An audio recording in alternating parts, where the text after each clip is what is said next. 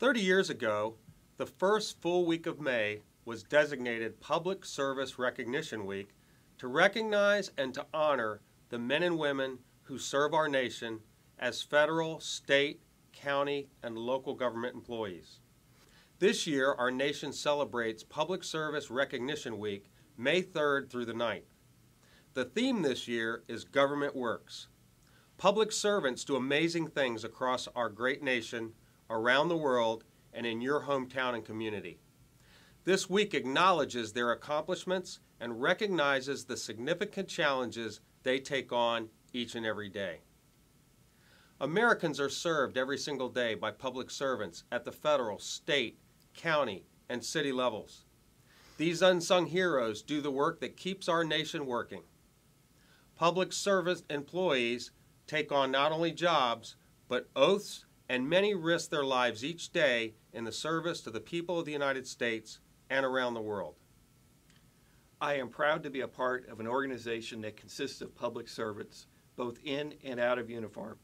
Army Contracting Command has a very important mission, and you are an essential part of mission success. Day in and day out, your professionalism and expertise are demonstrated across the globe as ACC supports our Army and the Department of Defense. You have stepped up and accepted the tough missions, and you see those missions to completion. With unmatched perseverance, you deliver the critical resources and services so many service members depend upon. You defend our country abroad and provide our service members with the support and services they deserve when they return home.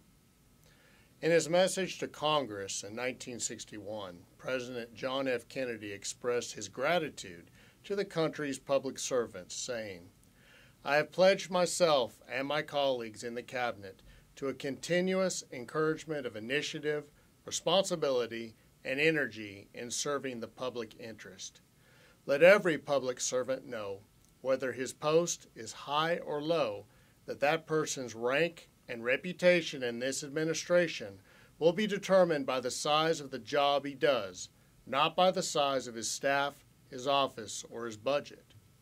He continued by saying, "Let the public service be a proud and lively career.